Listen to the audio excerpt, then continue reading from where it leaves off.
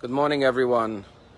We all share in the grief of the tragic events that occurred in Israel on the most joyous day of the year, Simchat Torah. It's the only holiday that has the word Simcha, which means happiness and joy in it.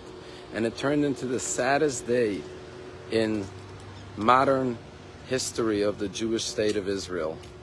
The cruelty, the barbarism, the savagery that we witnessed is unprecedented in the annals of terrorism. The only thing it could be compared to that we've witnessed in our lifetime is the 9/11 attacks, but the numbers are far more staggering in proportion to the state of Israel. The first and foremost thing we have to do is demand that every single country in the world stand together and demand the immediate release of the 130 plus hostages, men, women, children, grandmothers, small infants, 2-year-old children, pregnant women. That is the first line of attack, that we have to demand that there will be no cessation of the attack on Hamas until they return every one of those Jewish civilians and military officers that they have abducted. Secondly, we as a Jewish community worldwide have to stand together shoulder to shoulder, not only with each other, despite affiliation, regardless of, we have to show unprecedented unity, but not only with us as a Jewish people, but with every single denomination of civilized human beings on the face of the earth who will stand together with Israel and the Jewish people against this savagery and terrorism. Number 3 is that we as a Jewish community have to raise funds to support the bereaved families, the injured families, the first responders. The needs in Israel are going to be monumental, and we have to be ready to support our brothers and sisters. And of course, as Jews, we have to put our faith in God and pray. Attend your synagogues, prayer services like never before, and pray for our brethren in Israel, for their safety, for their security. We have to raise our voices loud and clear in a united voice and stand together and let the world never forget what happened, so that they will understand why our response is and will be what it will be, which will be the complete dismantling and eradication of Hamas. Until Hamas no longer exists on the face of the earth, there can be no freedom, not for Israel, not for the Palestinian people, and not for any entity around the world. When the heart is attacked, it affects every limb of the body. Nowhere in the world can there be safety and security when this form of evil and barbarism can be allowed to continue. And of course, we have to deal with Iran, which is clearly the instigator and the one who facilitates this kind of terrorism around the world.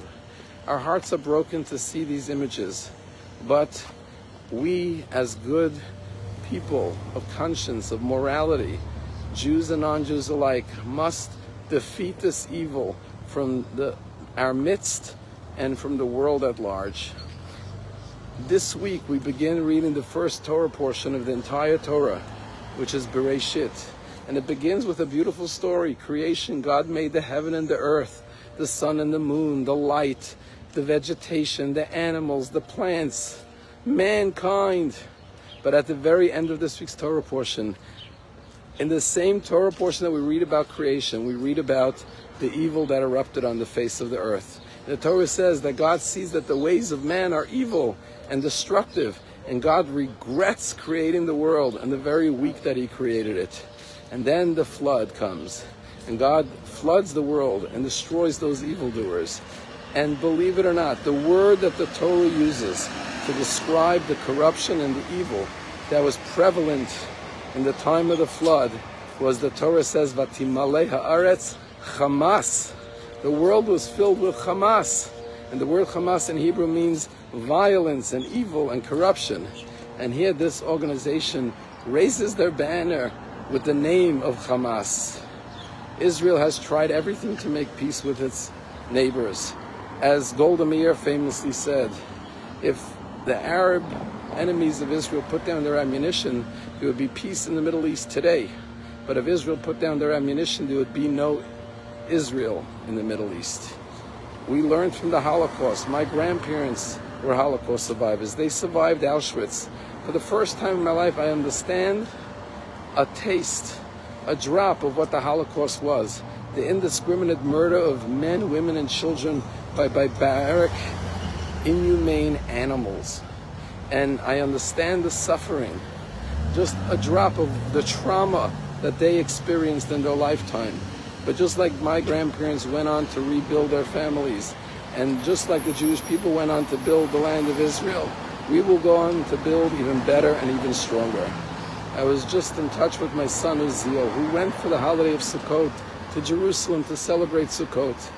And he and his friends and family members who are there went out and purchased 1,000 miniature books of Tanya, which is a Kabbalistic Hasidic book full of divine guidance and inspiration and protection.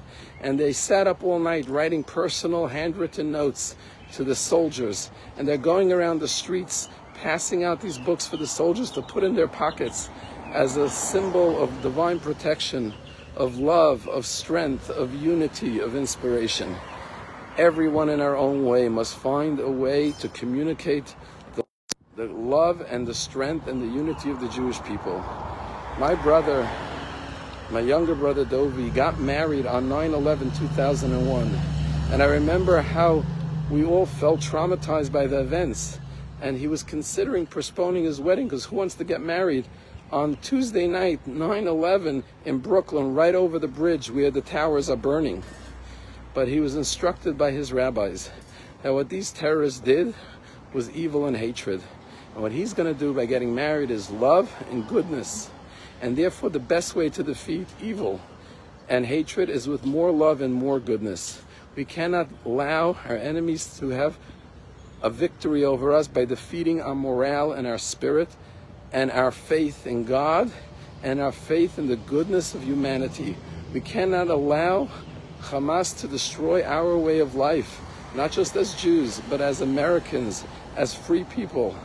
We must rally together, unite as one, and with God's help, we will prevail over this enemy as we have over every single enemy in Jewish history. Praying for the peace of our brothers and sisters and the healing and the comfort of our nation. Hope to see you in Shul and pray together with you for the security and the safety of Israel.